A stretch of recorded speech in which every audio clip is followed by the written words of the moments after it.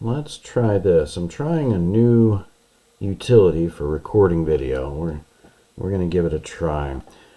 Here's what we want to talk about today. We're going to talk about dimensioning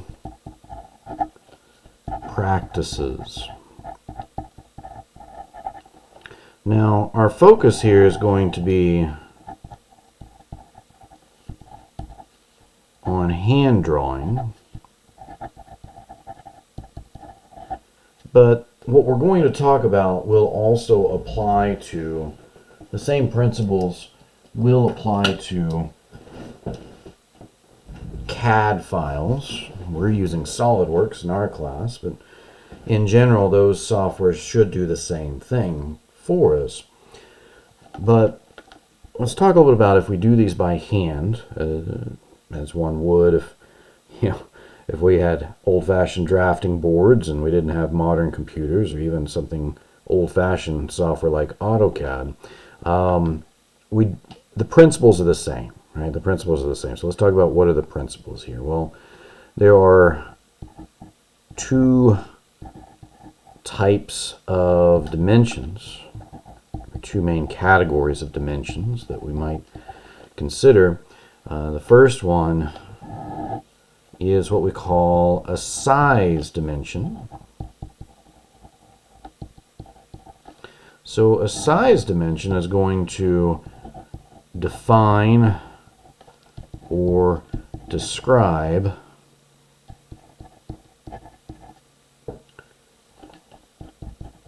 the overall shape and size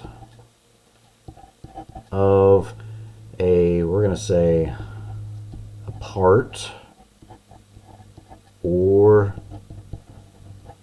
feature. And so part's kind of a generic term. Part could represent an object. Part could represent a file in CAD. Part could represent, maybe we could also be talking about an assembly or subassembly.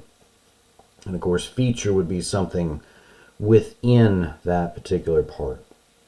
So I'm using these as generic terms here. I'm going to move the camera down, wobble a little bit. I have a lot of room on my desk to work here. So that's a size dimension. Let's talk about, and that's pretty straightforward. Let's talk about a location dimension. And it's not real complicated. You can probably guess what a location dimension does. It's going to define the location of a part or a feature within the part. Right, and so we've talked about in SolidWorks, because we're learning SolidWorks, we've talked about in SolidWorks that there are two ways you can define a sketch. One is through smart dimensions and the other is through the geometry. Right? And so when you're putting a smart dimension within a SolidWorks part or object or file, you're really defining either the size or the location of a feature within the part or the part itself.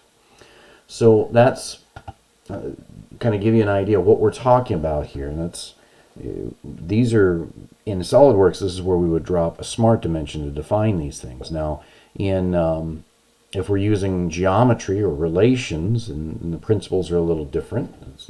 That's an advantage in SolidWorks, is we don't have to define everything simply by dimensions. But to describe then, to push these a drawing file or other documentation out to somebody to manufacture our parts, we would need to be able to define the size, the overall dimensions of whatever it is we're wanting to communicate.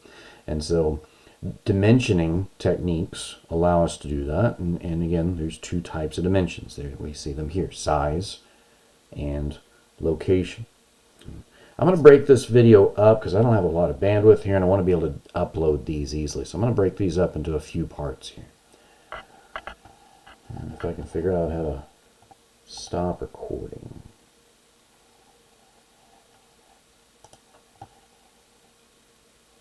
There we go.